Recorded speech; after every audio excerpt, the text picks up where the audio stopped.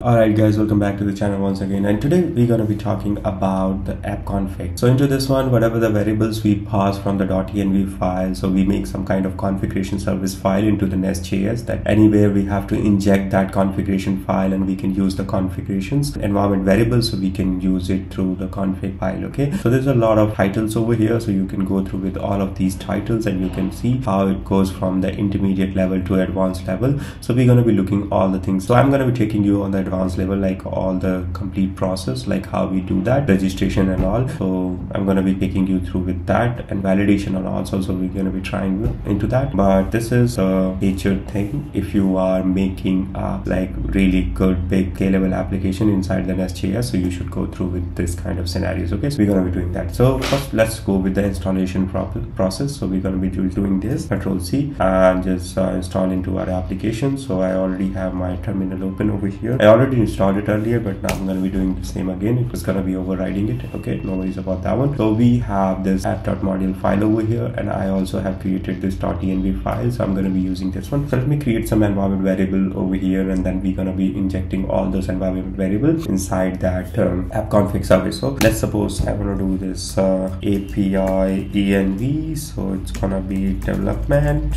Okay, so app port gonna be 8000. Okay, and let's suppose I just gonna put my database connection as well. So MySQL host, MySQL name or DB name is gonna be tested MySQL host. Okay, so it's gonna be MySQL localhost. Okay, MySQL port gonna be 3306. Okay, this is the local MySQL port all the time, and MySQL port host MySQL, what we need to check there. Yeah, MySQL username is gonna be my root, and the MySQL password, so password gonna be anything, we will put it later. Okay, so these are my environment variables. Now I have to register all the environment variables into app config file. So what we're gonna do, I'm just gonna be creating one config folder over here. So let's see, config folder. Inside the config folder, I'm gonna be creating the app config. So let's suppose you have multiple configuration, like this is your app config, this is your make it app env, not API env, app env development. So this is your app config environment variables. Okay, and this is your database environment variable. Let's suppose same, you're gonna be having the email service, so you're gonna be having mail environment variables, and then you get a third party like Google integration, Facebook integration and all, like SSO login. So you can have all the kind of different environment variable over here. Okay, so you can create the multiple kind of configs over here, and you can include all the configs into the app module, and it's gonna be start using it. Okay, so let's create the app. So I'm gonna be creating one more over here. So just app I have, so I'm creating database as well, database. Okay, so database. So first let's go into the app. So I'm going to be creating one config file, app.config.ts. inside that I'm going to be using the register add. So export default register as, so register, no, not this one, register as. Okay, so here I'm going to be giving my config, so I'm just going to be keeping it app. Okay, app comma, and into this one just return one callback function. Inside the callback function you can return all the environment variables. So let's suppose I want to return app env like this. So I'm just going to be doing process dot env dot app underscore env. Okay, same I'm going to be doing app port. So app port app port equals to process dot env dot, same I'm going to be doing over here for app port, like process.env dot app underscore port. Okay, so these are the two environment variables which I have added over here. Now we have to create one config module. Okay, app config module. So I'm going to be creating one more file, app config module.ts.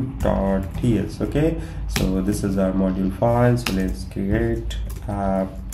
Okay, export class app config module. So just not like this and like this, and then use the decorator over here, add the module. Okay, module, inside that module just do like this, imports imports. Inside the imports you have to do config module dot for feature, okay, for root, and then inside that you have to load app config. Okay, so the app config ts, this one you have to load over here. So load it, import app config from app config. Okay, so just copy, paste it over here, app config. So now this is, we have installed it. Now we have to apply the validation schema as well. So for that validation schema we have to write all the, like, let's suppose I have app env over here, so I will write use some library to validate it, like this is stored base string or something like that. So I'm gonna be doing it now. So let's go into the documentation. See, so I covered this one. So you see app config module.for root you can use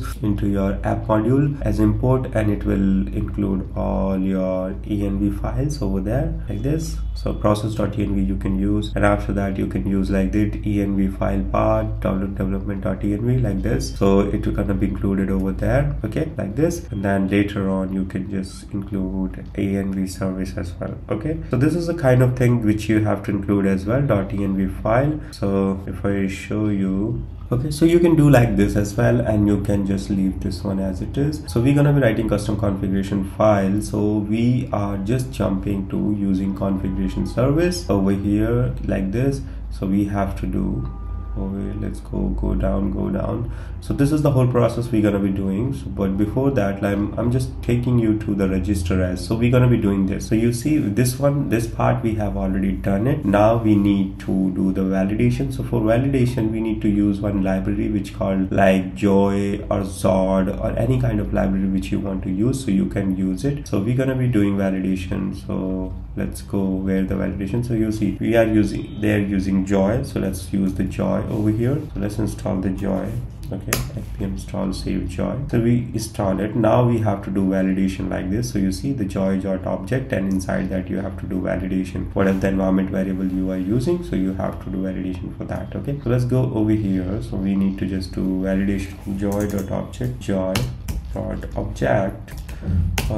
okay. Inside that you have to use app env. Okay, so for that you have to do joy.string required. Okay, if I don't include this one, so it will start throwing me error. Okay, same for app underscore port. Okay, so just do joy.string port string and then dot required. So if you include required, so it will gonna be throwing error. Okay, so this is your config module.for root which is included over here. Now you have to create app config service file where you can get all the config from your app config. Okay, so go to over here. So this is you are including your .env environment variables over here into this file, registering over here. Okay, so register you have already done, so including them over here so you can use it. So let's create one app.config service file, app.config.service.ts. okay, so now go over here, create export class app config service. Okay, and then you can just make it injectable, add that it injectable. So let's suppose you injected somewhere, so it gonna be injected. Okay, so now we have to create some functions, so like this. So get app env, okay, like this, and then you have to return. Okay, so you have to include the app config as well. So app config, so you have to get the config service as well. So just get the config service. So include constructor inside the constructor. Okay, so config service. So just private read only config service equals to config service. Okay, so this is the config service here. So now you have to do config service dot get. Okay, so you have to app dot app env like this. Okay, so app env is the keyword which you are using over here, app env, and yeah, so same kind of thing. And app is the like environment variable which is registered over here. Okay, so it's gonna be registered, and when you include in the app module, so it's gonna be validated over here, and it's gonna be loading your config module. So it's gonna be added into your configuration files. Later on when you use the config service, it's automatically detect which config you are looking for over here. Okay, so you always have to import this config service file, and you have to get your environment variable. Okay,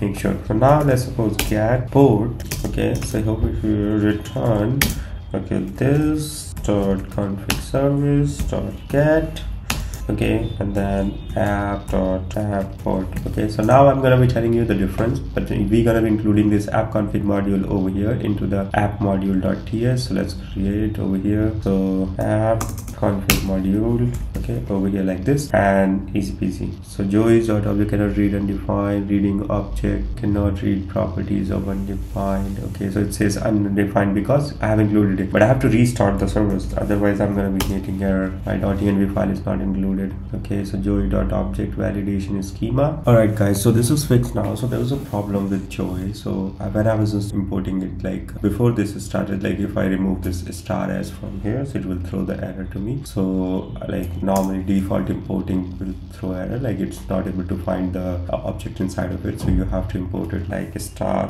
as, so it will get all the modules and variables inside of it. So that's how you can use it. Okay, so this is working now, this is fine. So you can validate it like this, and now in the app.module.ts you have to include it like this, app config.modules, app config module like this. And now let's go into the user module or auth module anywhere and then see how it works or not. Okay, so we're gonna be importing this app config service over there and try to retrieve those variables. Okay, so these variables. Okay, so let's go to modules and auth module. So auth module service, auth service over here. Let's see the controller if I'm using anything. No, I'm not using. So let's go to the user service. I think user service I've been using quite a lot before that. So let's go over here. So you see the find all option over here. So I'm going to be commenting these things because I made already video on the kind of queues and all, so that's why I was using like this, but that's not needed. So we can comment this out like this. Okay, stated.usersentry. So let's inject the app config service over here. So with the queues, I'm gonna be injecting private read only app config service equals to app config service. Okay, so this is how.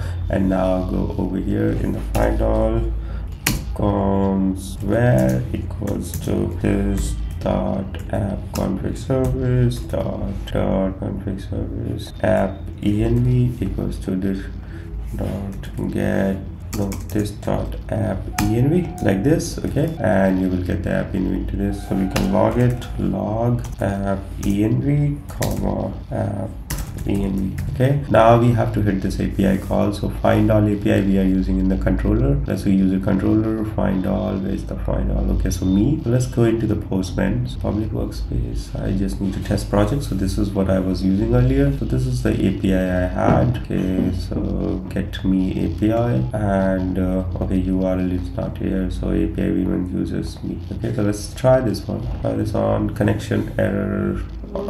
Localhost 3000, but our port is running on localhost 8000. So go into the main.ts 8000. Okay, so go over there into Postman and then put 8000 over here.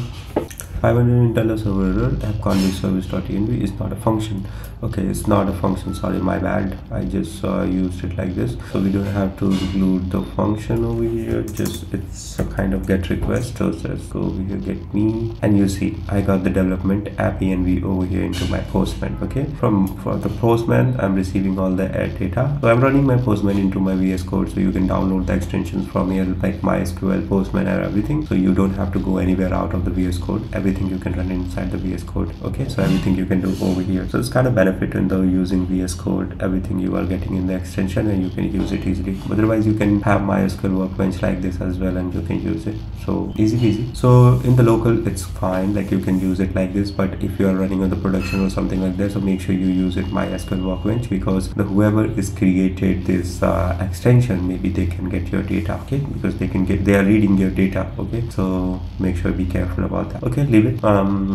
This was the security perspective, but over here you can see I'm receiving the data by this API, and then I have this env coming over here right away. Okay, so we have like this other database credentials over here as well. So let's go and create another config over here. So database config. So thank you so much guys, thank you for watching, and I'll meet you in the next video. Bye bye.